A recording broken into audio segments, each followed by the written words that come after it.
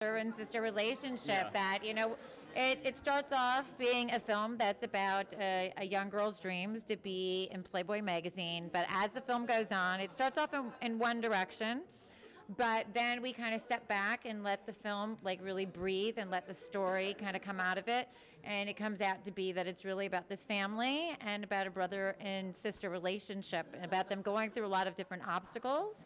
And at the end, all of them, like almost completely, the entire family going apart, but then coming back together again as they, get a chance to grow together from this experience. It's a feel-good movie.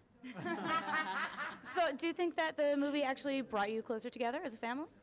I definitely think it has, because we saw, that we're growing up and we have different things that we want to accomplish and go after, and they kind of, after all the bickering and, maybe not agreeing with everything, we've all just come together to realize, if you're not okay with it, it's okay, but you still have to love each other and be there for each other to support one another, whether you agree with it or not.